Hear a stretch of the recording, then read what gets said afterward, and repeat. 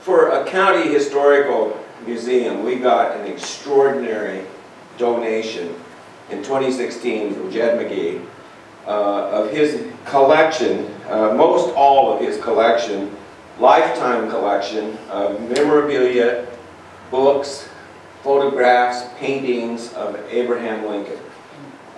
Jed had a native of Dunkerton in northeast Iowa. He went to Iowa U, right?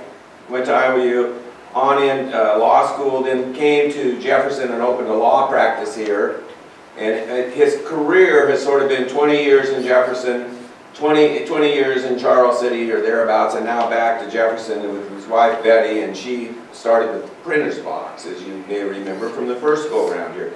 They were very active in the community in their first stay here, loved the place, and when Jed was then appointed to the bench and served as an Iowa District Court judge based in Charles City, right? And then eventually retired in 2015 and was deciding where they wanted to land, and they decided to come back to Jefferson, for which we are really grateful. They have become very active players in the community again. So we're grateful for that. But this collection, two great things about this. It's just full of interesting stuff. And this is from an earlier story I wrote about this to kind of frame it up. His fascination with Lincoln, are you getting into this in your talk today? Go ahead. His fascination starts in 7th grade in Dunkerton. His teacher thought he needed more of an academic challenge.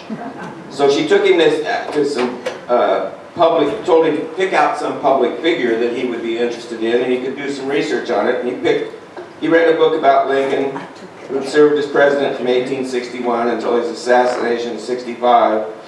And he decided that was it. And his teacher bought him his first scrapbook for $1.29. And he started cutting out articles he found about Abraham Lincoln. He still has the scrapbook, right? And that launched him into a lifelong interest in the former president, in Great America. He kept this collection for most of his career years in his office in Charles City.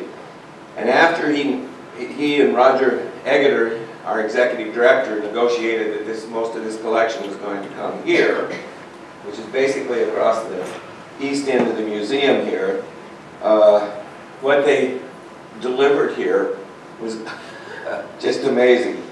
It included 10 shelves full of books about Lincoln, 30 busts of Lincoln at different stages of his life, including 2 that are more than 100 years old. The paintings, prints I mentioned earlier, and more. And then as it was coming in here, I asked Jed about that time how many books he's read on Lincoln, and he said hundreds.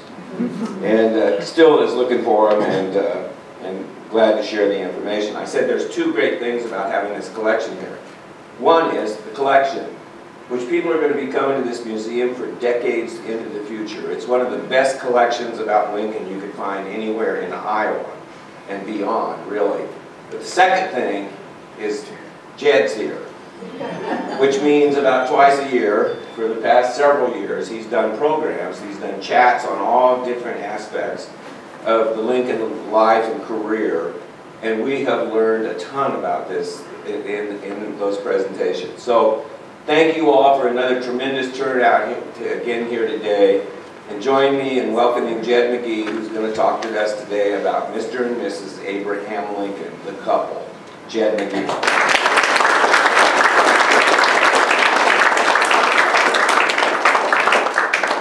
Thanks, Chuck. I get to wear this tie once a year. It's just to get the group and this crowd fired up. It's a pretty warm day today. I want to piggyback a couple things that Chuck said. When Roger and I made the deal to put this collection here, and there's also 3 shelves of books back there. When we made that deal, he came to Charles City, because I was still living in Charles City. And by the time we got done, we had 2 vehicles and 41 boxes to bring down here. So, and I had it all in my office at one point. The other thing I want to say is about this museum. Because I made that donation, I think it was kind of blackmail.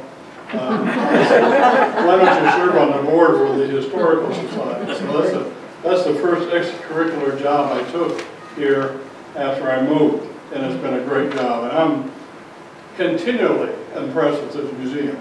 If you don't come here and visit often, you should, because you can't see it all in one trip. And we're making progress, we're making new things all the time. We have lots of great programs, thanks to Chuck and Margaret and a few other people. And this is a Lincoln Highway exhibit also, right, Joyce? And it's interactive. You can turn on the button and listen to a dialogue about the Lincoln Highway. Thanks to Bob and Joyce. I want to set the stage for you a little bit before I really begin. As Chuck has alluded to, I've spent many years studying about Abraham Lincoln, but I paid little attention to his marriage. I knew about it. You know, everybody knows about Mary Todd Lincoln, and never say it any other way. And I'm surprised when I started getting ready for this talk how many books there were about Abraham, Mrs. Abraham Lincoln. And this is just a sample. And I could have had twice that many. The bottom 3 or 4 are on loan from the library. But even the most recent one that I found was by Michael Burlingame. They've got the label on the front. But he's a noted historian in Illinois, I think the University of Illinois, and Lincoln expert. And this book was written in 2021. Wow. So people are still writing books about Mary Todd Lincoln. And this was called An American Marriage. Actually, I was disappointed in the book, although Burlingame is a real historian and a real expert. It's very, very critical of Mary Todd Lincoln. She had lots of critics and was disliked, but he went beyond the pale as far as I'm concerned. And he gives a lot of quotes, but he doesn't give citations of where they came from. So as a historian, I was disappointed in his book because he didn't tell me where he got that information. But it's pretty extensive. Another good one in a fairly recent book is by Gene Baker. It's also 2000, in the 2000s. And another one by Catherine Clinton that I'll refer to later. The other books that I had, that I used, were right here on these shelves. One is Irving Stone's Love is Eternal. How many have heard of that book or that phrase? Now, that's a very famous phrase for Abraham Lincoln. That was inscribed inside Mary's wedding ring. Disappointing thing about this book, it's a novel. It's not historical, it's a novel. But it's interesting. So I had some of my own books that I could use to start this. And then I'm sorry that this isn't a good way to display this. But to start, I want to show you a picture of that young couple. This is actually 4 years after they were married. This is one of the books on the shelf back here.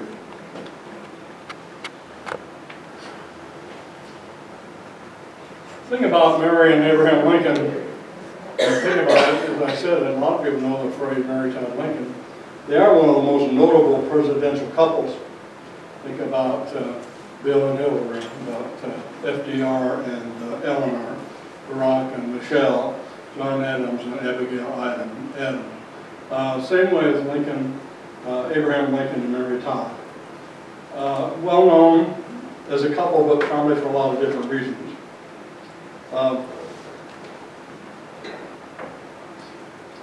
They were probably the original odd couple in the White House. In fact, I think she was the first person to be called First Lady. And she almost insisted on it. In fact, she really wanted people to address her as Mrs. President. That's how egotistical she was and ambitious she was. Her critics say this about her: a mad, grasping, selfish harridan, unloving, unloved, the president's most painful burden, and a thief. That's what they said about her while she was in the White House. Others, friends and neighbors back in Springfield, Illinois, said she was an ardent wife, a devoted mother, a sensitive woman. To the south, because she was from Kentucky, so was Lincoln. But to the south, she was a traitor. To the north, she was a spy. So she really couldn't win either way. And that all played out in 4 years of the Civil War. But Michael Burlingame, the historian here, also gives some, I don't want to call it credit, but some of the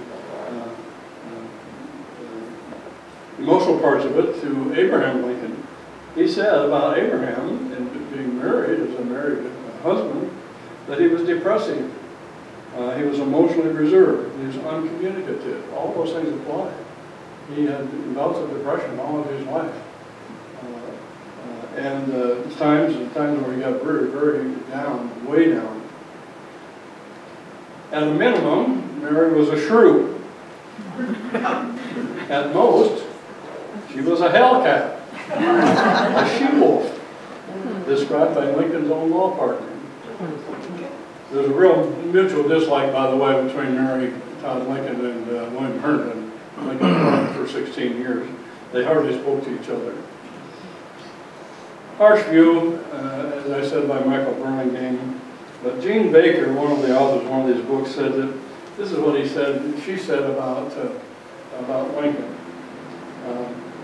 He daily practiced tolerance of a cantankerous female. And there's a lot of truth in that. She was difficult to live with, but very brilliant, very talented, very able. But they were the most, as Baker also said, they're the most unlikely couple to ever grace the White House. And even when relatives said, well, opposites attract. And that's true, except for one thing, their intellects were opposite. They were much in sync. Well, so the question is, did she make his life miserable, as some people say, or was she a loving, supporting wife with temper and anger issues? There's no question she was bipolar. People, I think, established that over the years. And it came through. And she had terrible migraine headaches. And those of you who have experienced migraine headaches, you can understand that. It really affects your life. But let me back up. That's the background or preface. Mary Ann Todd was born in Lexington, Kentucky in 1818. In one of the premier houses, her father was Robert Todd, a wealthy businessman. Had dry goods, he had cotton manufacturing, he was the clerk of the legislature. Her grandfather was one of the founders of Lexington, Kentucky. She was born in a mansion. I can get this photograph. I have to have Carson help me. That's not her.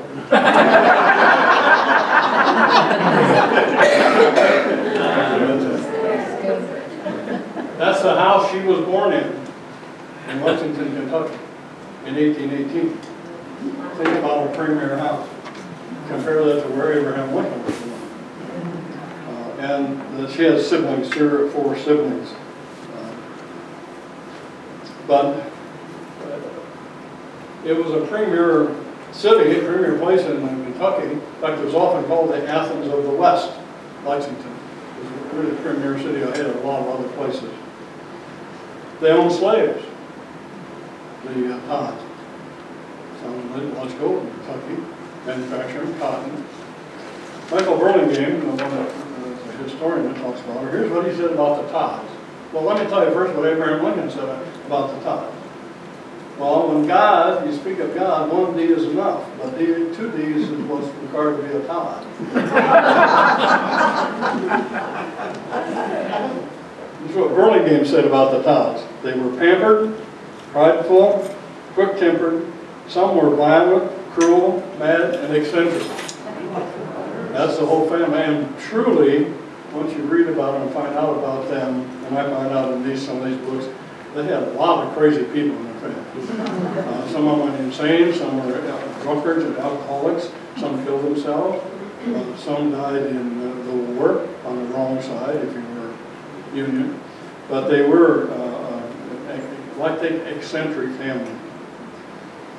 Compare that beginning to Abraham Lincoln. And when she was born in 1818, guess where he was? He was 9 years old. He was born in 1809. He was trudging with his family through the snow and the water and the mud, moving from Kentucky into Indiana, just the southern border of Indiana across the Ohio River in the wilderness. Bears, wildcats, all kinds of wild animals, virgin forest, building a one-room cabin with a half face. When they first built it, didn't have a fourth wall, it only had 3 walls. That's where he spent his year that year. Shortly after they moved there, of course, his mother, Nancy Hanks, died in 1818. Thomas left his 2 children, Sarah and Abraham, and the cousin Dennis Hanks in that cabin in the woods.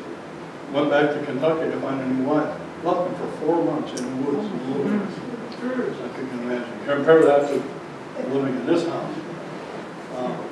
And he found Sarah Bush Johnson back in Kentucky, paid her debts, and married her and brought her and her 3 children back to the wilderness.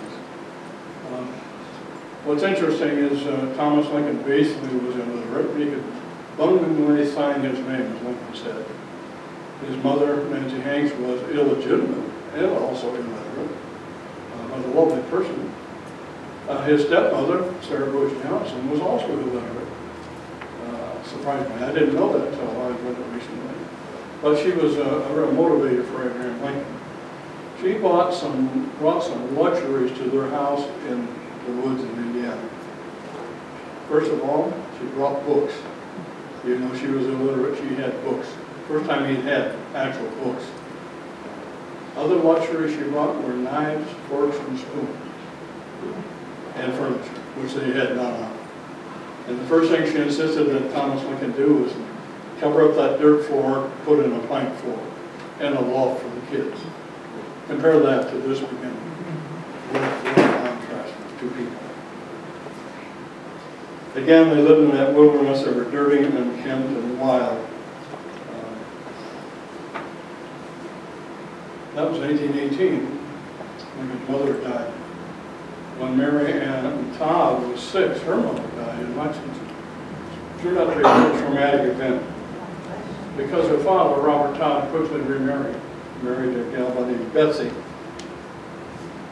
give you an idea of her lineage, Betsy's uncles were doctors, a senator, one was a minister to France.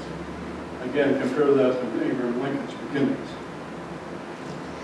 One of the problems and other traumatic things for Mary Ann Lincoln was that her father and new wife immediately began another family. They had 9 more kids. 9 kids. So they moved from this house to a different house. But that created a real problem. One of the first children was named Ann. So Mary Ann Todd became Mary Todd to avoid confusion.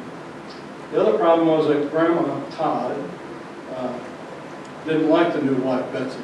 So she interfered with her life constantly and complained and criticized. The other thing is that Betsy and none of the kids got along. They despised her. Because she was having kids all the time, they had the kids for little kids, for one thing, plus they weren't her kids. So it just caused trouble. Plus Robert, and the businessman, was gone a lot. Mary Ann, now Mary Todd, was totally ignored, basically. Betsy, the stepmother, called Mary the limb of Satan. How's that for a stepmother? So as a result, she was farmed out to a boarding school, finishing school first, one small finishing school. Then secondly to another one called I can't think of the name, Madam Mentel's finishing school. Basically, even though she lived at home because her family had moved to this new house, basically she was at a boarding school. She didn't go home very much. You know, it's in the same town, Lexington. Didn't go home so much because there was so much rift in the family with stepchildren and stepmother. But she excelled at school. Brilliant. That's one reason her stepmother didn't like her, because she was outspoken, she was bright, intelligent. She excelled in French, in discourse, and in social graces. The room I moved to after the first one was a 14-room house. And that was in 1832. In 1835 was Mary's first visit to Springfield.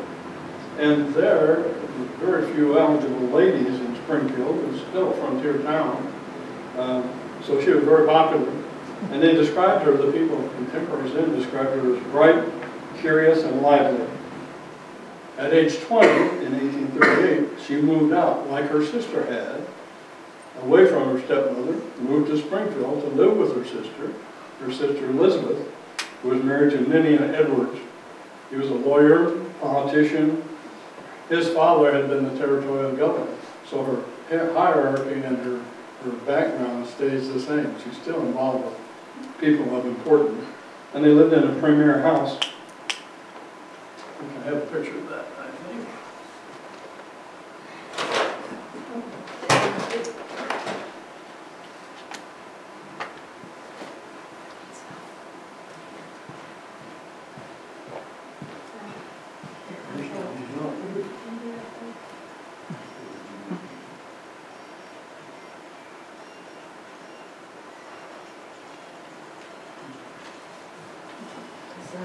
And I'll come to that in a moment. It's the same picture that's in this book.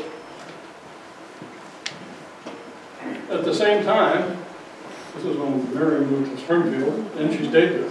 Never really went. She went back to visit just like it, but never moved back. At the same time, Abraham Lincoln was living on the frontier in Indiana, hard labor, hired out the neighbors, splitting logs, pulling up corn stalks, plowing fields, settling in the frontier. And he did that for the next 10 or 12 years until they moved to Illinois. He had little education, as you all know, about 1 year. And there also is very little history about Abraham Lincoln's life in that period, from 1818 to 1832 or so. Not much is known other than just hard work. They lived along the Ohio River, and one of the jobs he had was on his own. He somehow borrowed or bought a skiff, and the practice was that we row people across the river, the Ohio River, or out to the river, to take people to steamboats. They'd stop in the middle of the river and they could get on the boat. He got sued. He was only like 15 or 16. Some guys across the river in Kentucky sued him into magistrate's court in Kentucky because you have to have a license to do that, to row people across the river. And he didn't have a license. So he violated the law and he should be fined. He pled his own case and argued his own case. And he won. He pressed the magistrate so much, he won. And his argument was, I didn't row across the river, typical lawyer. I only rowed halfway. And he had a license to row across the river. The magistrate was so impressed that he threw the case out. And then there's an offshoot to that. The magistrate was so impressed with him and his intellect that he let him come borrow his law books. That was his real beginning to learn about the law, to study those books.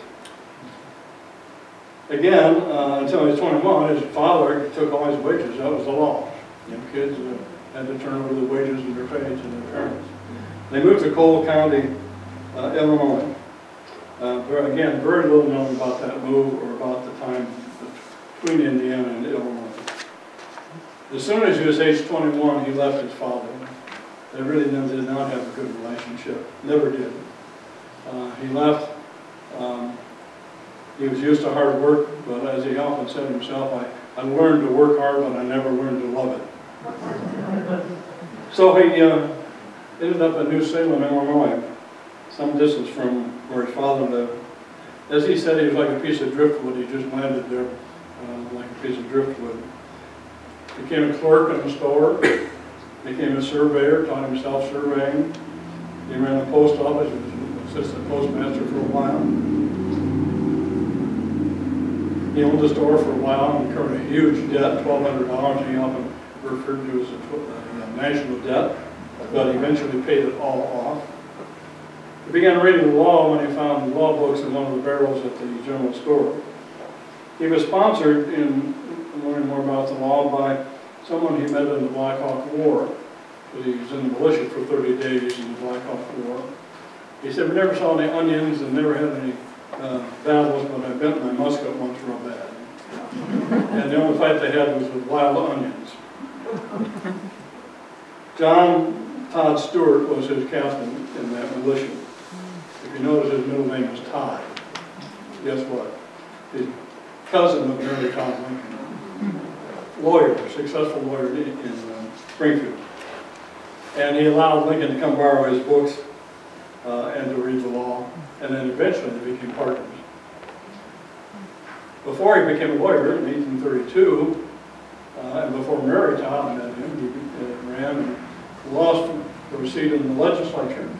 Second time around, he won. But he was so poor, he didn't even have money for a suit. He had to borrow money to buy his first suit to go to Springfield to the legislature. Actually, it was in Vandalia at that time. But he had four successive terms then in the legislature. Okay, Mary Todd comes to Springfield. As I said, she's very popular, very social, lots of dances, lots of parties. Ninian Edwards and Elizabeth, her cousins, were well-to-do, had lots of parties, lots of politics. Ninian was a very political person.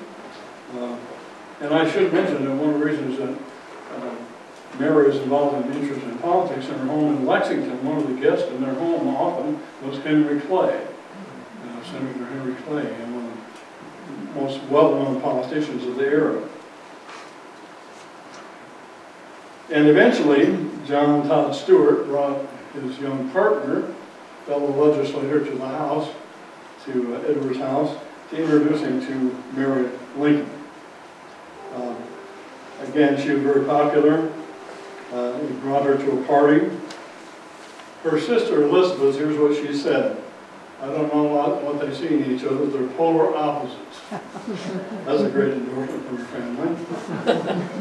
And Elizabeth further said, I don't see how they could ever live as husband and wife. That's another great start for marriage.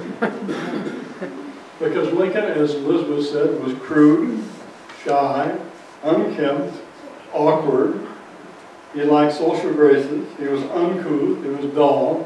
What did she see in him? His pants didn't reach his shoes. He had bare shoes showing. And he wore, as they described, Conestoga boots. I call them clodhoppers. Can you imagine that in this elegant house when they met?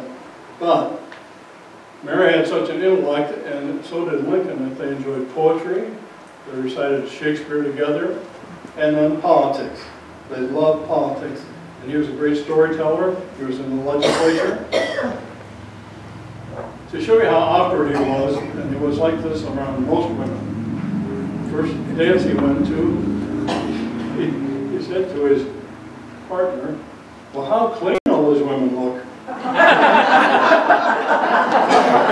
That's his social graces.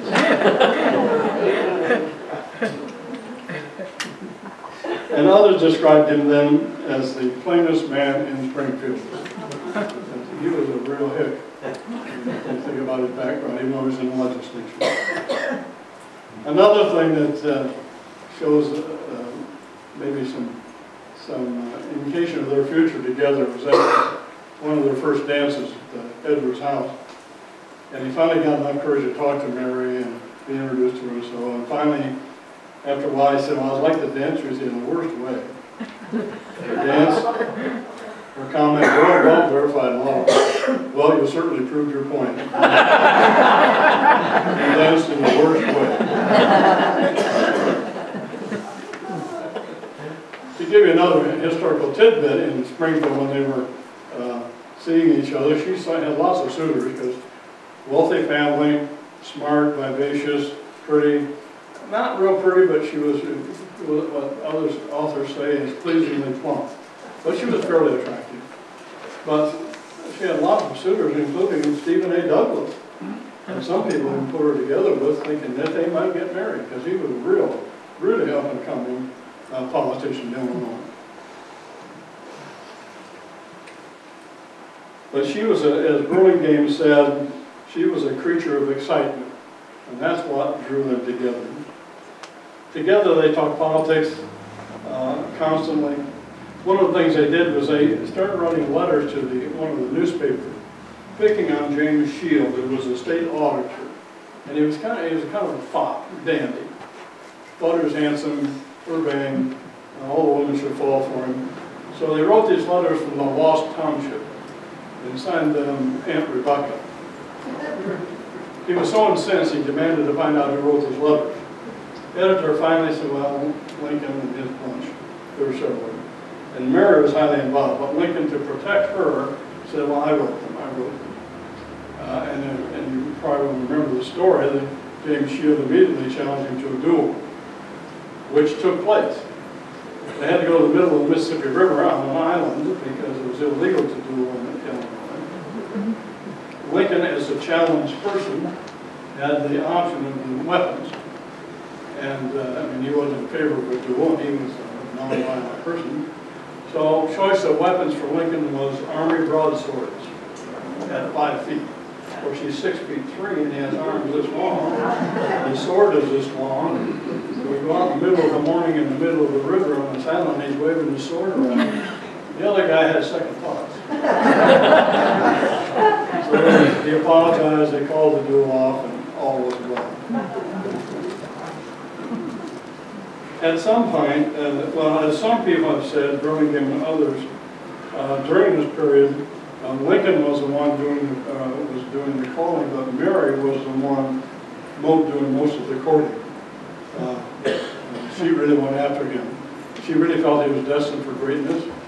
Nobody really knows why she thought that, I figured that out, other than his intellect, but he did most of the courting.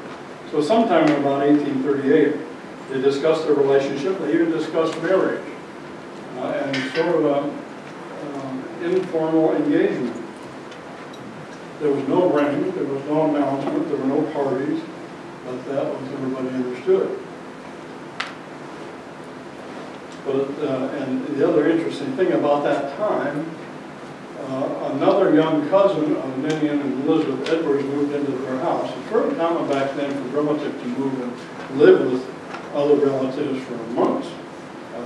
Like she moved from Lexington, came to Springfield.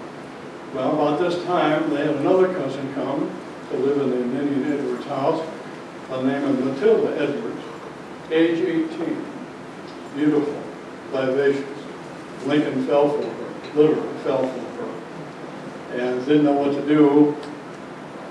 And he agonized about it. So finally, he broke her off with Mary, all off her engagement, asked if she would release him from his promise or his vows. But the young gal, age 18, really didn't pay much attention to him. He finally left. She was squired around town by everybody, and really broke his heart. But she took off, and I don't know any more about her. But he told Mary he didn't love her. And he told his friends, well, it would kill me if I married Todd Lincoln, or married Todd. They didn't socialize or see each other for 5 months. He was so depressed about it and agonized about it so much, his friends took away his razors, his knives, and other implements because he was depressed and they thought he might harm himself. He talked to his friend Joshua Speed, who he lived with above his store. He said, I'm the most miserable man living. Mary had released him from his promise. Later on, another one of the Todd cousins got them together, invited him to a party.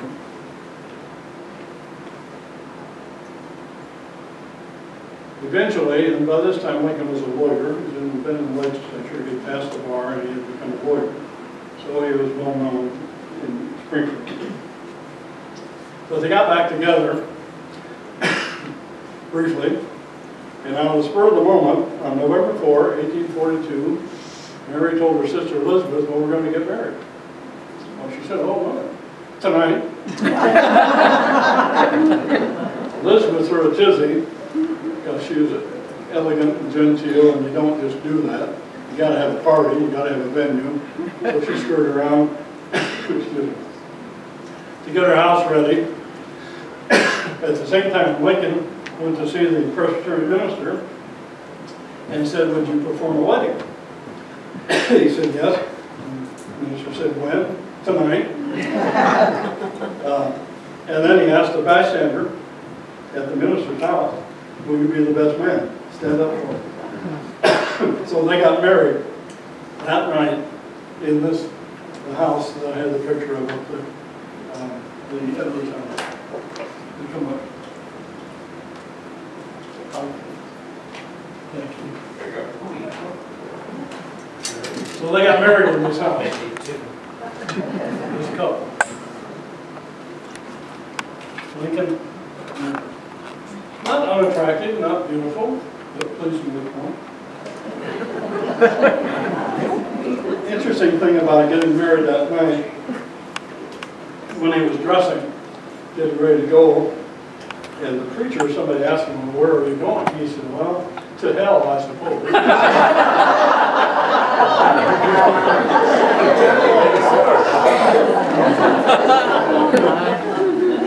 His partner, Billy Herndon, said he saved his honor and threw away domestic happiness. Very top. How deep their drift was. The next step is just, to me, incredible. Mary grew up in this mansion in Lexington. They got married. They moved into the Globe Tavern in Springfield, Illinois. Upstairs in the room 8 by 14. A boarding house, mostly for men. Common meals. He was in the legislature practicing law. He was gone all the time. She suddenly had become poor relation. Really poor relation. And then they immediately had a baby in 9 months. Robert was born. They had a baby still in this Globe Tavern. Colicky baby. All the other residents and tenants were complaining. They finally ended up buying a small cottage funded by her father, by the way, because he still had plenty of money. But about 1844, finally, they bought their first house.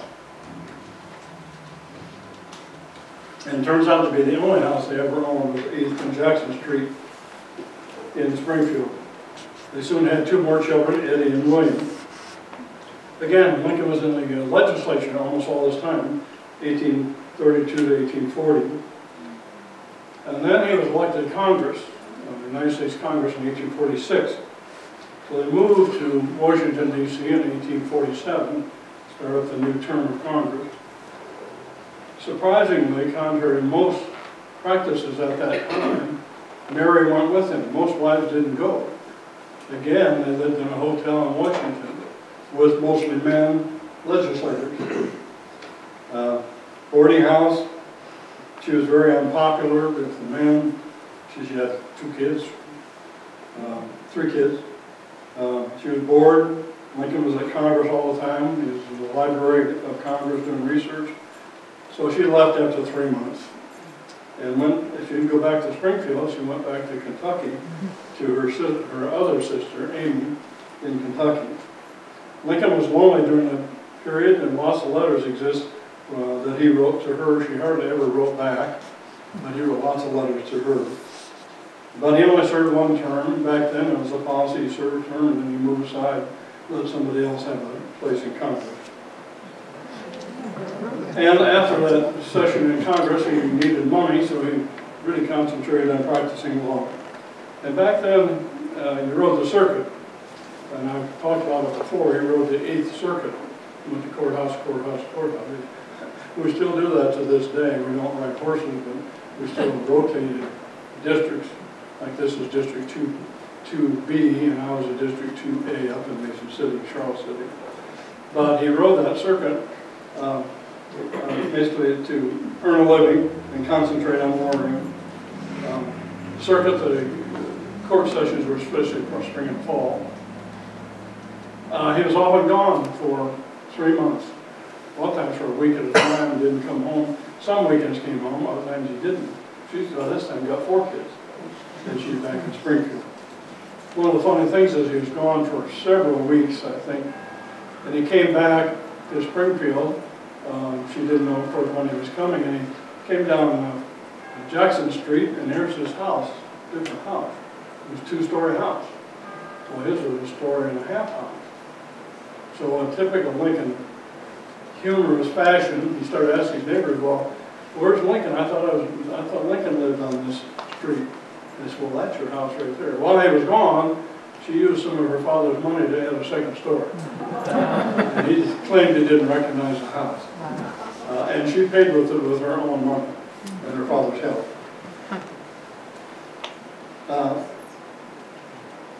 Again, he was gone once almost for the whole season, 6 months. And think about that. She's got 4 kids. And she's at home with her husband out warrioring, doing the circuit.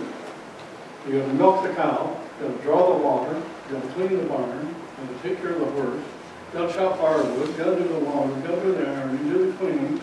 She did have some help off and on, but think about that role that she had as going from luxury and having slaves to doing all those mundane chores without his help. And he was somewhat oblivious to it.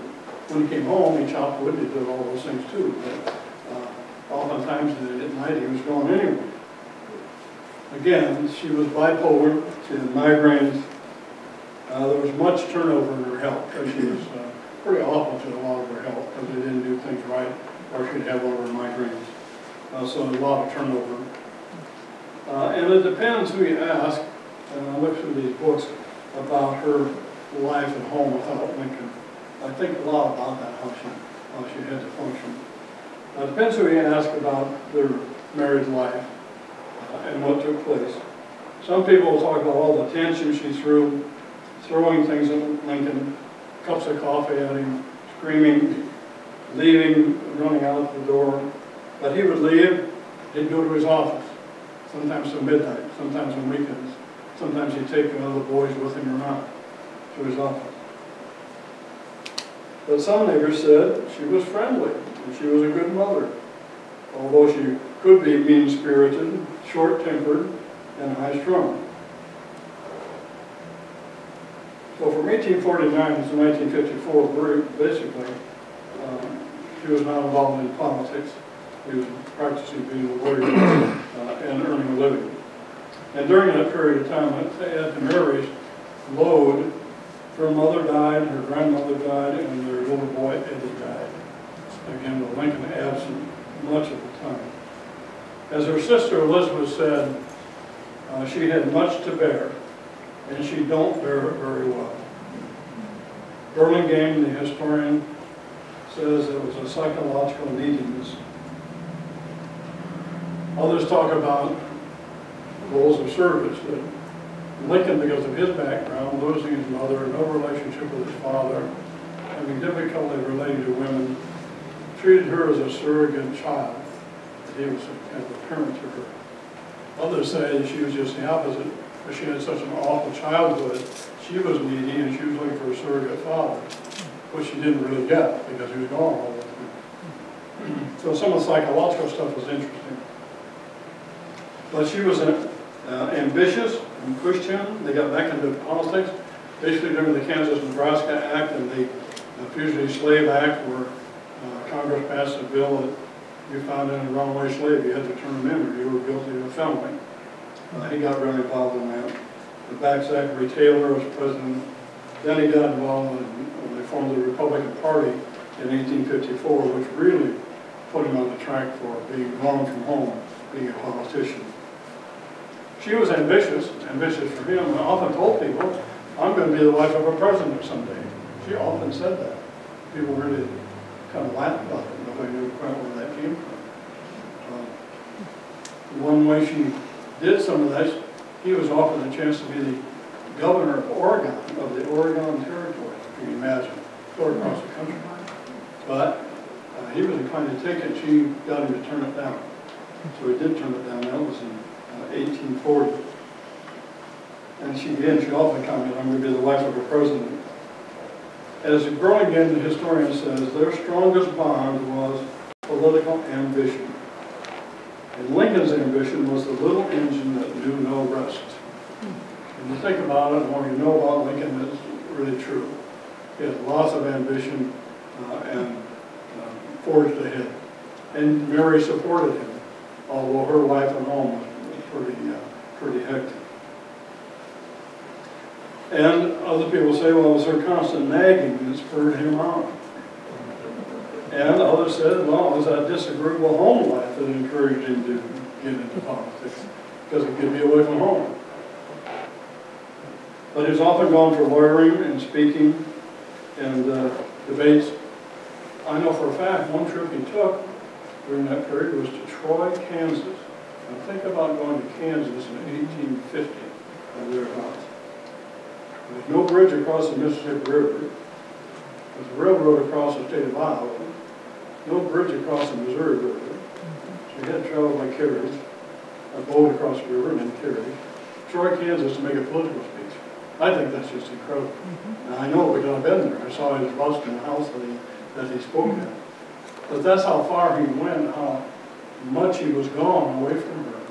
That would have been a week or two trip. This is an example.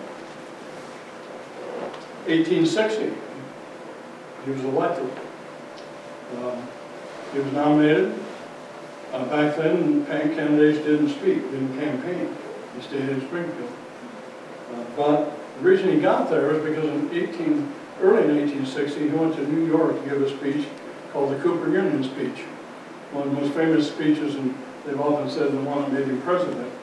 But he spent 3 or 4 or 5 weeks on the East Coast, Boston, New York, New England, giving speeches and becoming well known. Where was Mary all this time? Home taking care of kids in the house. Think about that. It's a real difficult situation. And I guess I would say he was somewhat oblivious to that, but his ambition was such that he did that, and he left her alone with those chores.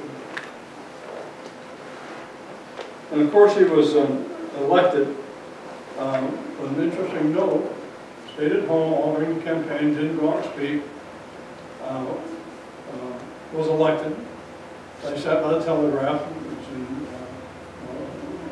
The news came by telegraph. He excused himself from the group and said, I got to go home because there's a little woman at home who's more interested in this than I am. And that says a lot if you think about it. Because as she said many times, I'm going to be married to the president. But she fussed and fussed and fussed at him because he didn't roll down his cuffs. He answered the door in his shirt sleeves. He didn't put on his jacket. He laid on the floor when there were guests present. One time he answered the door and somebody asked him about marrying some ladies. He said, well, I'll trot the ladies out. And that's one time when she lost him and chased him out of the house. Trot the ladies out to the front door. But she was more interested, or at least as much interested in his election as she was. Of course, hotbed of politics in the Civil War was just fomenting when he was elected. So much so that there were already threats to his life before he ever left Springfield. So, as a abundance of caution, not because Lincoln wanted to, abundance of caution, they took separate trains. He and Mary took separate trains to Washington, D.C., met up in Washington. And of course, when he went to Baltimore, they put him under disguise in a secret coach and moved across the city. So assassins that were waiting for him couldn't find him. She resisted, but all the powers that be insisted they take separate trains. Now it begins another era. They're in Washington, D.C. He's the president. Of course, immediately, Fort Sumter happens, war starts. Mary, in her role, she wants to be known as Mrs. President. Congress had appropriated $20,000 for the upkeep of the White House and decorations. The previous presidents, especially Andrew Jackson, had trashed it. He was from Tennessee. All his friends came from Tennessee with their muddy boots and their coonskin caps. And basically, it was a hovel. The White House was just a mess. Muddy carpets, torn everything, paint, wallpaper. So she spent the $20,000. The allocated amount was $20,000 for a 4-year term. She spent that $20,000 the first year. That was her first mistake. So she did not make friends with Congress and a lot of other people. She made many trips to New York to buy things for the White House. Really benefited the country and the White House. Furniture, dishes, all kinds of things. But she did overspend. She had some friends in Congress who went with her and helped her.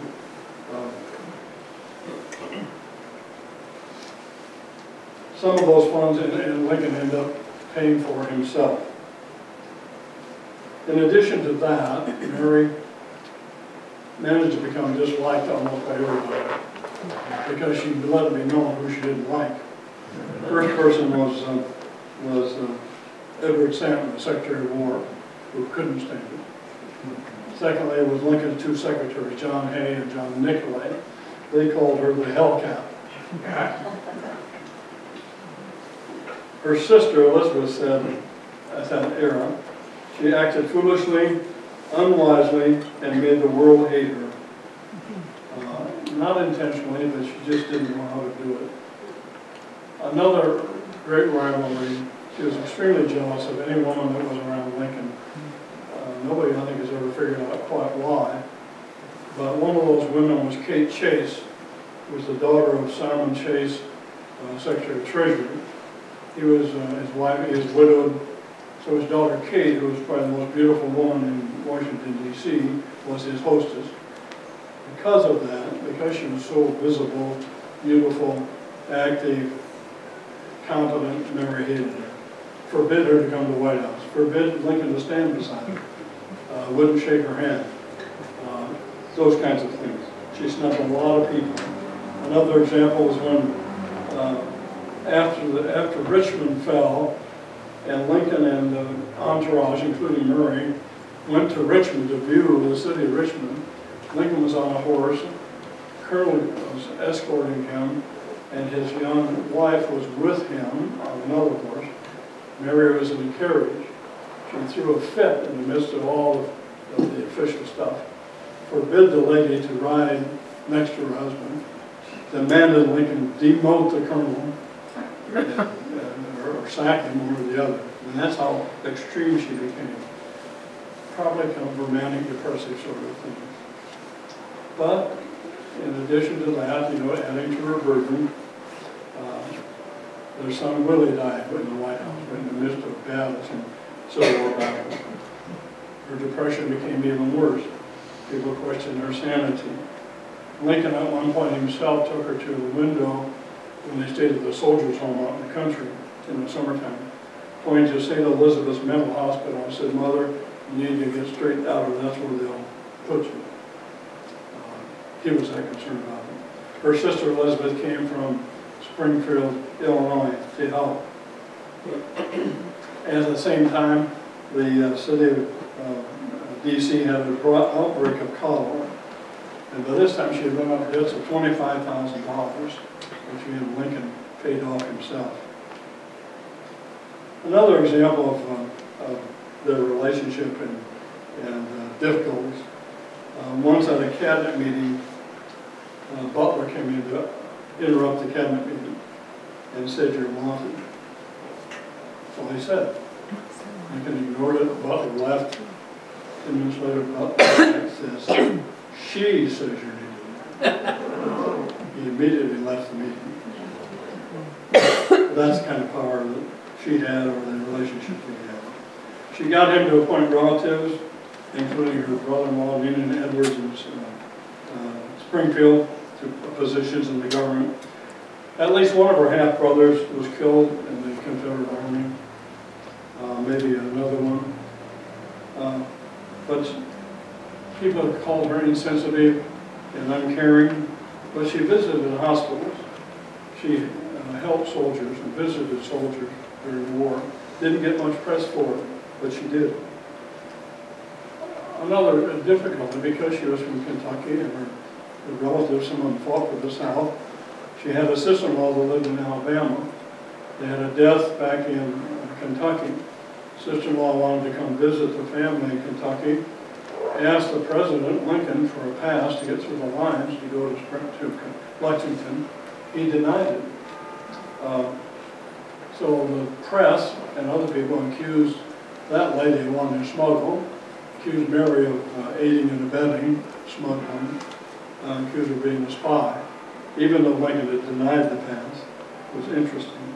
About the same time, to add to all the other things, Mary had a severe carriage accident and hit her head, had a concussion. So she took her weeks and weeks and weeks to recover. See what else I have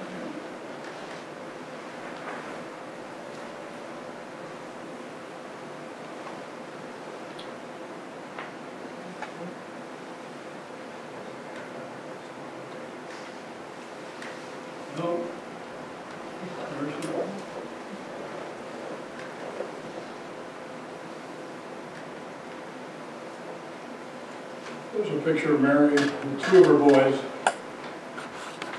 This was before they went to Washington. There's another picture of her. This was in Washington. So she was not an unattractive person. There's a most famous picture of her. If you can all see it. That was taken, I think, as the inauguration gown. Beautiful, beautiful picture. There's one of the last pictures of her as a widow. I don't want to talk about that now. The war was over. Lee had surrendered. They'd been to Richmond. And of course, on April 14th, 1865, they went to Ford's Theater to see American Cousin play. Mary really didn't want to go. Lincoln liked plays. And he was kind of reluctant to go, but he said, it's been announced, and it's been announced that the president would be there, so I better go, because people are expecting me, even though he didn't really want to go. They invited U.S. Grant and his wife, Julia, to attend. But Julia hated Mary Lincoln, and they had a son in college, so they were going to visit him, so they begged off. And they were not there. The second person who was supposed to be there was Lord Lamont Hill, who was Lincoln's friend from Springfield, was his bodyguard, personal bodyguard, just because he was a friend. He asked, he had an engagement or something, he asked to be excused to go somewhere else, and Lincoln gave him permission to leave. As a result, they did have a bodyguard, but he was downstairs at the bar when John Wilkes Booth went upstairs. And he shot Abraham Lincoln in front of his wife. Now, she was already lost her father, her grandfather, 2 children, and now her husband shot her in the corner. The lady is prone to manic depressive episodes, depression, high strung. In fact, it was so bad that they had to forcibly remove her from the Peterson house across the street where they put Lincoln, because she keened and carried on so much, they finally had to remove her. But son Robert was there at least. And of course, because she had created such a swath of ill will with people, nobody came to visit her. She was in the White House basically alone. For 40 days, she stayed at the White House. Vice President, now President Andrew Johnson, did not call on her, did not come to see her. Her family from Kentucky, nobody came from Kentucky. She was by herself with her son Robert and her son Tad, who was 12. When she finally moved out, she had 50 trunks worth of belongings. She had bought so much stuff for herself. But she didn't go back to Springfield, to her house. She didn't go back to Kentucky to her family. She went back, she went to Chicago. That's where her son Robert lived. Robert was a lawyer, became president of the Pullman Railroad Company. She didn't move in with him. She moved into a shady, tacky, dingy hotel instead of Robert's house. Then she went to Europe for 2 years with Tad, her youngest son. And then he died of either typhoid, diphtheria, or blood poisoning or something. He was about 16. So her last child, who she was connected with, except Robert, died. And then she came back for a little while to Chicago, got angry at Robert. First, she had no money because there was no pension for lives of deceased presidents. She made a lot of enemies then because she worked hard at demanding a pension. She finally got a $5,000 pension. I think Robert helped her, and Lincoln's lawyer friends helped her. So she got a $5,000 pension. But then she went back to Europe, to a small town in France, for another 3 years, again, by herself. She wasn't being well to do because Lincoln had purchased bonds and she had her pension, but she constantly worried about money. Became a hoarder and a shopper. came back to Chicago, again, where Robert lived, but didn't move in with him, again moved into a shabby hotel. As a result, one of Lincoln's friends, Leonard Sweat, who was a fellow lawyer, a good friend from Springfield, nobody really knows the reason, although I have a book here about the trial of Mary Todd Lincoln. They alleged she was insane, and they got son Robert to agree with it. So in 1875, they had the trial. They came to her hotel, put her in handcuffs, took her away without any notice, without any belongings, and took her to the courthouse where all the people were waiting, including her son Robert, and 17 witnesses to testify that she was insane. She never had a lawyer, never had a chance to talk to a lawyer. Leonard Sweat was their family lawyer. Well, I take that back. She did have a lawyer that was appointed, but he asked no questions. He had no opportunity to ask questions or cross-examine anybody. Basically, it was a kangaroo court. And at that time, one of Mary's comments was towards her son Robert, who they were estranged. She called him the monster of mankind. She was never examined by a doctor. The judge found her insane, sent her to a place called Belvedere Place in Chicago, outside Chicago, which was, she ended up with a private room with no bars on the window and a carriage so she could come and go and tour around as she wanted to, as long as she came back and was there at night. After 3 months, she found out got another lawyer friend, and she was released in 3 months, which is really a sad, sad story. Funny she was not insane. So she went to her sister Elizabeth's back to Springfield finally, after all that. Went back to live with her sister Elizabeth. And Robert, son Robert, guilty conscience or what, he paid her sister $100 a month for her keep. They finally reconciled, one of the relatives got them together. But as the historians say, she went to Springfield to die. And she died on July 16th, 1882, age 63. I want to show you another picture.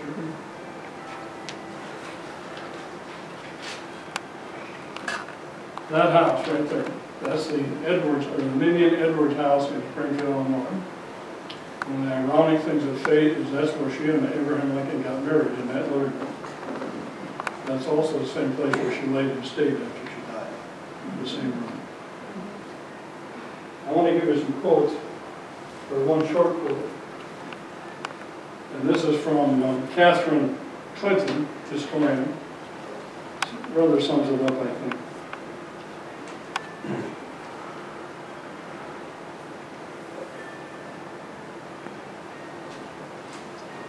Mary Lincoln failed miserably in the court of public opinion. She was flawed and brilliant all at once, and never rose to the heights of humanitarianism that her husband so admirably achieved. Yet she provided Abraham Lincoln with the space and support he required to achieve his goal, and with the emotional yeast he needed to become the wartime president he became. Her unconditional love sustains Lincoln's growth to greatness. She was a woman of intense intellect and passion, who stepped outside the boundaries of her time prescribed and suffered for it. She was someone who endured more personal loss and public humiliation than any other woman of her generation. Pretty much sums up the life of Mary Todd Lincoln and the life of Mr. and Mrs. Lincoln. Thank you all for being here.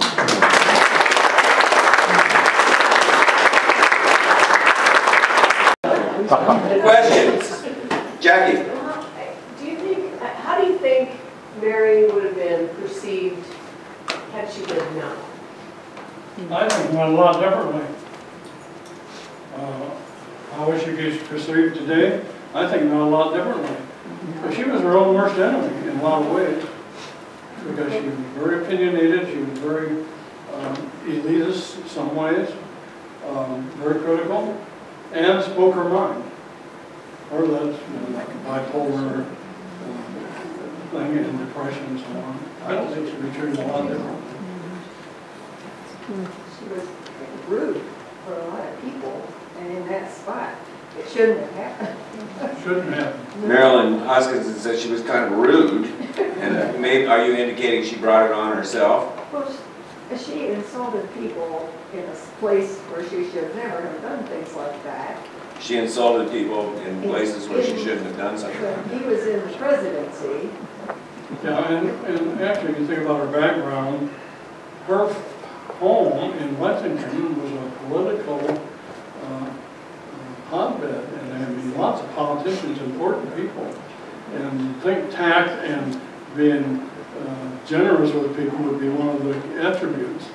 But as somebody said, one of her sisters said, she had a miserable childhood, and it affected her the rest of her life.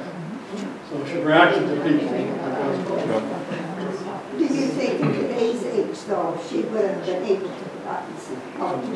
Do you think in today's society would she have gotten more help in terms of like bipolar disease or whatever?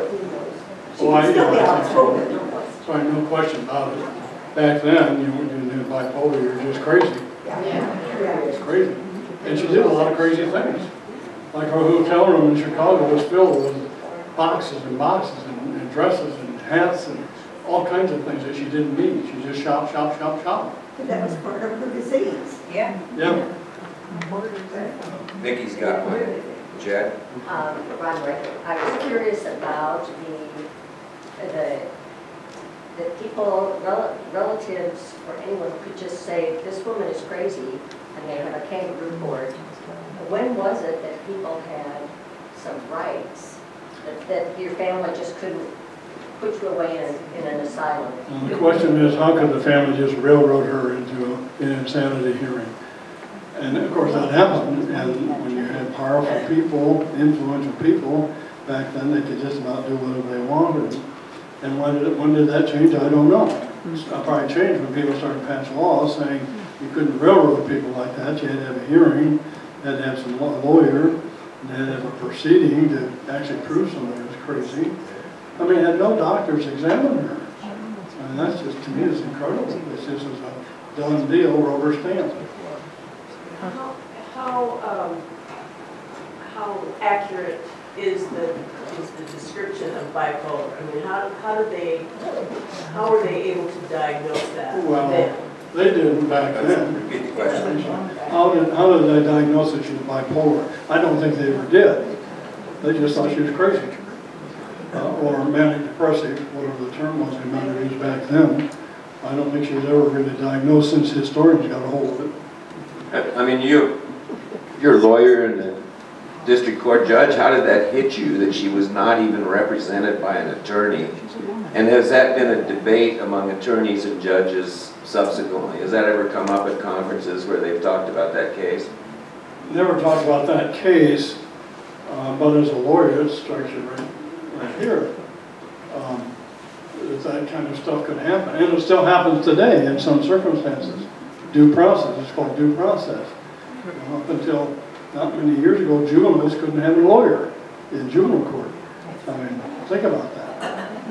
So it really hits me hard. Especially the fact that her husband was such a good lawyer and ethical. One of the things you always heard about Lincoln was how ethical he was. I mean, that would have appalled him, I believe. And this was his good friend, Leonard Swett, who was a fellow attorney in Springfield that orchestrated all of this. I think he would have been appalled. Lincoln had a hard time during the Civil War getting rid of McClellan as general. And I wonder if Mary Todd had any influence on him or an opinion of what she should do with General McClellan or anything like that. That's a great question. The question is, Lincoln had a hard time controlling and getting rid of General McClellan, who wouldn't fight. And the question is, did Mary have comments about that or say so about that? I've never found anything that talks about that. I think if I dug deeper, I might find something. but I've never read anything about her comments or input about McClellan. Politically, was she more ambitious, more passionate politically than he was? The question is, was she more passionate politically? I think they were about equal as far as ambition and passion politically, but in different ways. He was a worker, he was a thinker, he did it through speeches and stuff.